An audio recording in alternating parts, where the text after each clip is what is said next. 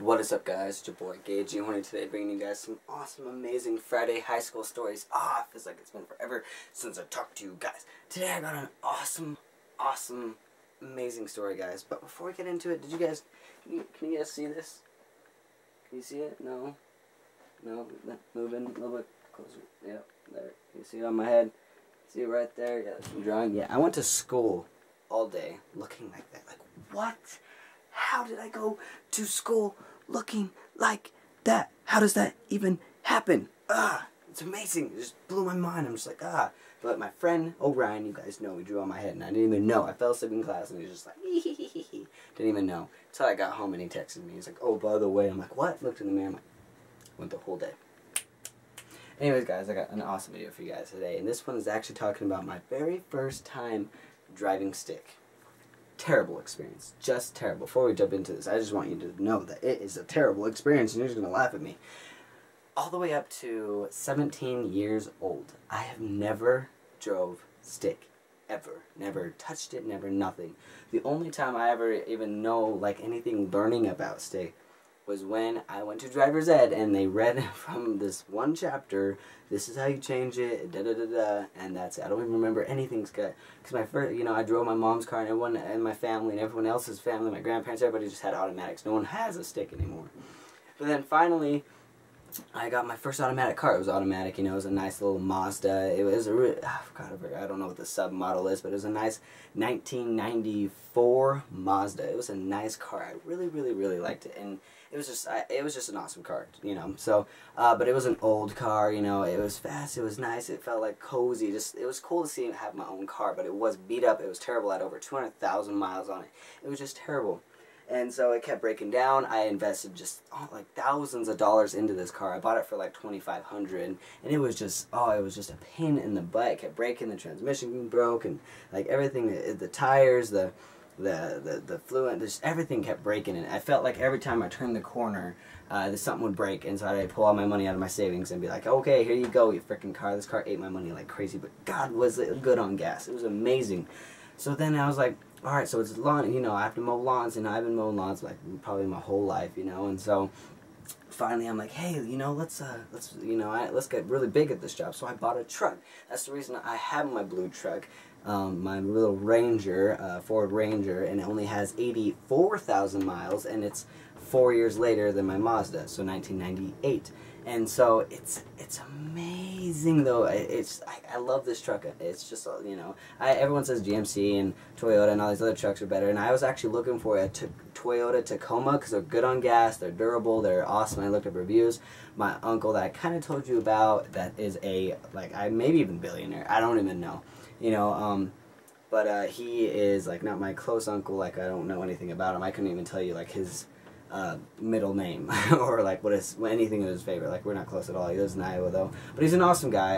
Every time he does come to town, or like we do see each other, which is like once a year, he's a really awesome guy, and I do love him. He's his family. So anyway, so I had to tell you guys this because he knows all about the stuff, and his new dealership is Toyota, and he's telling me, dude, Toyota Tacoma, way to be. It'll be perfect for your little business and your little stuff. I'm like, alright. So I looked everywhere, couldn't find one, but I found this Ford Ranger, and it was for $4,000, but I talked the dude down to $3,150. Yeah, no, not really. My grandpa talked the dude down to $3,150. He was an insurance man, so he like knows how to talk to people or something. I don't know. He just has this like click way with people. I don't know, but he's like, I just like to think of our family, the Collins, just click with people. I just feel like we're really like people friendly. We just click with people. Like, even myself, I just know that I'm so, I was a bad kid back in the day, and no one's gonna lie about that, but I just always, like, when I met new people, met teachers, my mom's friends, or anybody else, I was just super nice to them, and like totally was like who I should have been, but I was hanging out with the wrong friend crowd, and if you hang out with the wrong crowd,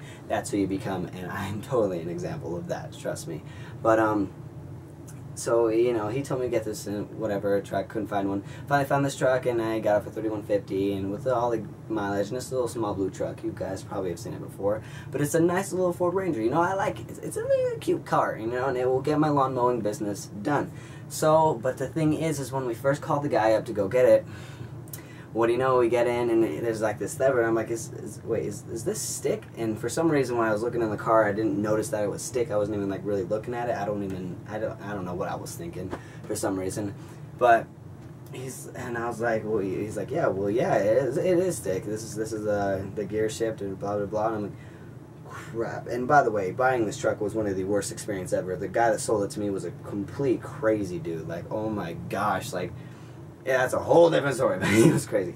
But anyway, so, you know, this was just the beginning of last summer, end of my junior year. You know, it's senior year right now. It was end of my junior year, and you know, I needed a truck to mow my lawns, and so I can get all my equipment everywhere. Because when I had my Mazda, I had to open up my trunk and put my lawnmower in the trunk, and it was just bad, you know.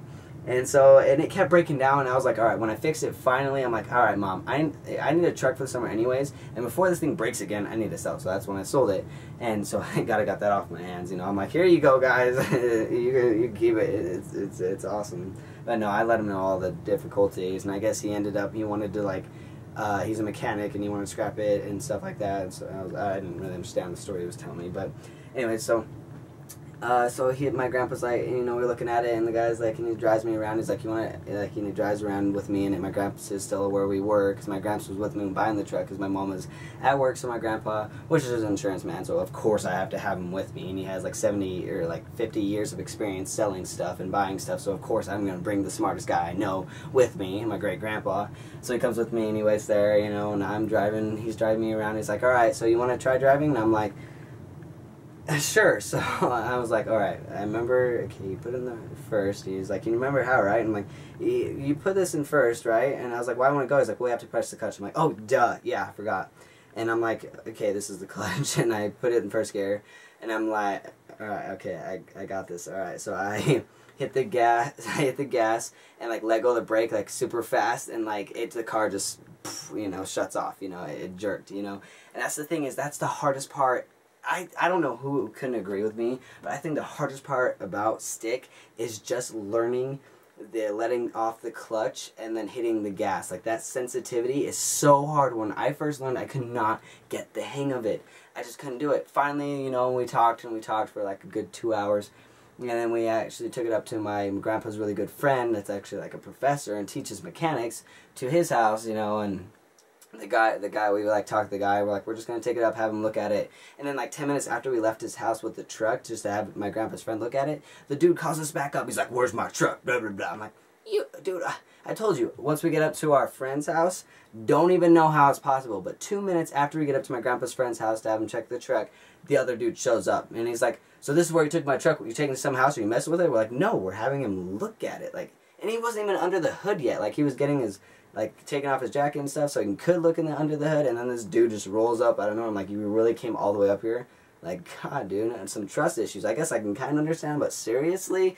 Like, God. I mean, we gave you our phone numbers, you have our license plates, what more? Like, I don't even know what more you need. So, anyway, some stuff happened and whatever. So, finally, some paperwork gets done, and it's finally my truck. Thank God. So, it's my truck, and my grandpa's like, all right, let's take you up to, you know, like, work on it, you know, and it's about 3 p.m., you know, I don't have work. My cousin was actually in town, my cousin Tosh, and I love her so much. She's like my best cousin ever.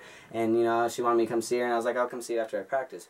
So we go up to this huge parking lot, right, me and my grandpa, and he parks this thing, and he's like, all right, so let's start training you on how to do this. I'm up there for 3.5 hours, guys. 3.5 hours in the parking lot. After that 3.5 hours, I still could not drive that stick, but I was getting better at it.